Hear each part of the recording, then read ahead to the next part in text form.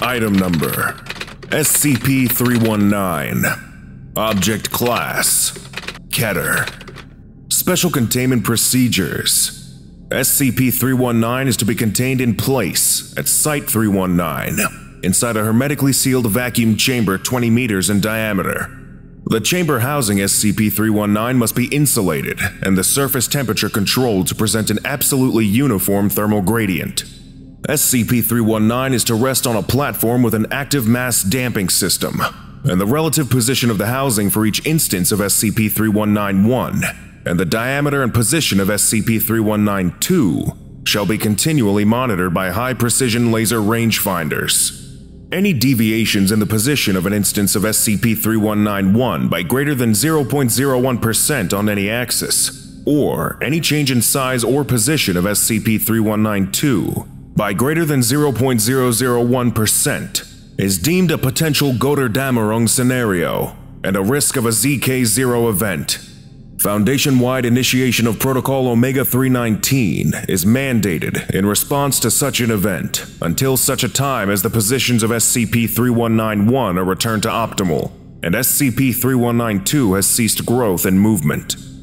Any and all scientific investigation of SCP-319, SCP-3191, and SCP-3192 is authorized only with explicit O5 approval.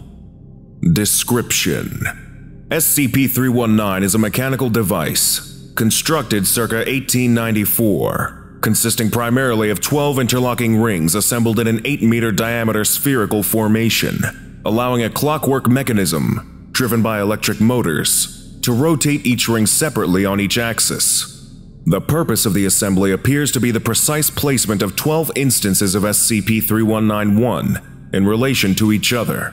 The assembly has been frozen in its current configuration since its recovery, and current motion of instances of SCP-3191 have been almost solely due to tectonic disturbances and thermal expansion or contraction of the material comprising SCP-319. Precise measurements have determined microscopic variations in position due to gravitational tidal effects, but, to date, these have appeared to be within acceptable margins. SCP-3191 designates 12 anomalous mineral specimens, mounted on SCP-319. Each instance of SCP-3191 is nearly fully enclosed in a housing made of brass, copper, and glass, with a 12mm opening pointed at the center of SCP-3192. Each housing for SCP-3191 is connected to heavy-duty electrical cabling that loops in a closed circuit, connecting each instance.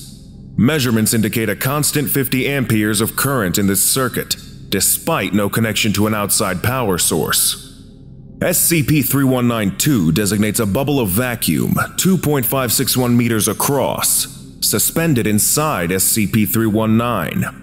SCP-3192 appears to be in a lower energy state than the surrounding universe. Because of the alteration of physical constants within this bubble, any matter and energy entering this bubble is annihilated, as their quantum structures are incompatible.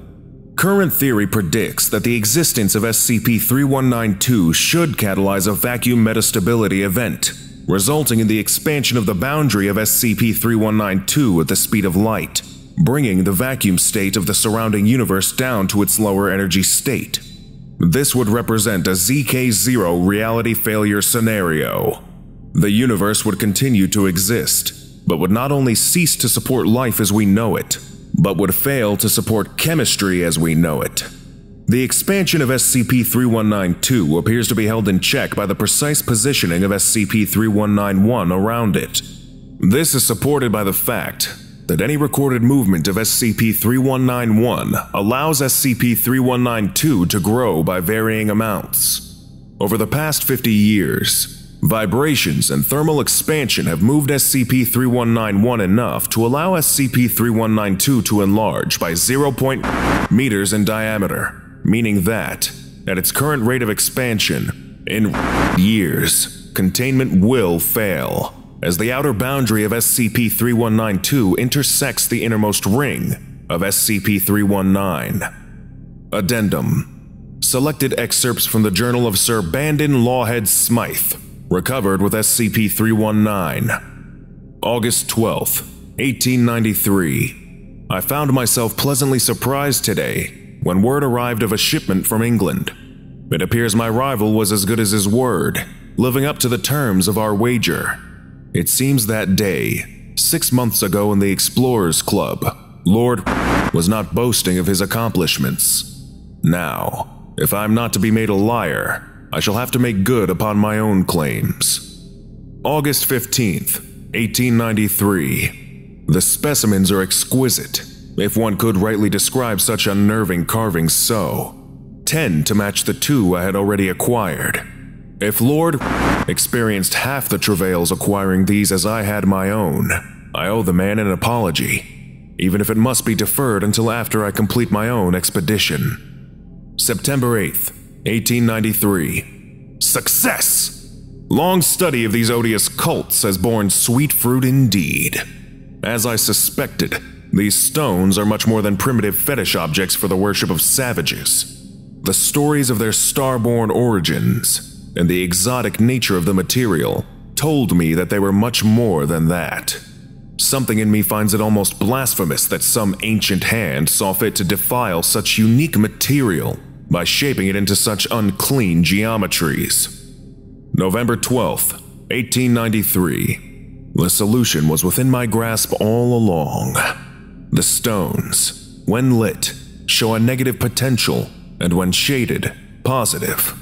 A simple copper enclosure, tipped on one end with a mercury tube, can induce a current in the stone, more than enough to power itself and the surrounding mechanism. January 10th, 1894. The workers have all left the cavern. The machine is complete. I will mount the stones today. Soon my feet will step beyond where anyone at the Explorers Club, even Lord could ever dream of going. January 30th, 1894. Today I have opened a door beyond our universe. My study of a dozen perverse cults allowed me to divine the precise positioning of the stones.